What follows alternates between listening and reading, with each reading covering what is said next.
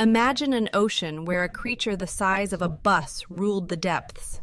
This was Megalodon. But humanity, even then, dared to challenge the impossible, using their minds as their ultimate weapon. Their trap was set. The bait, an irresistible siren song of blood on the water. And from the depths, the hunter responded, drawn by an ancient, irresistible call to the feast. The trap springs, a cage of wood and vine, a testament to their incredible ingenuity.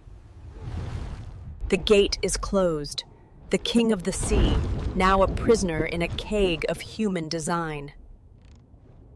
The Titan's fury erupts, its immense power now turned against the unbreakable bonds of their trap.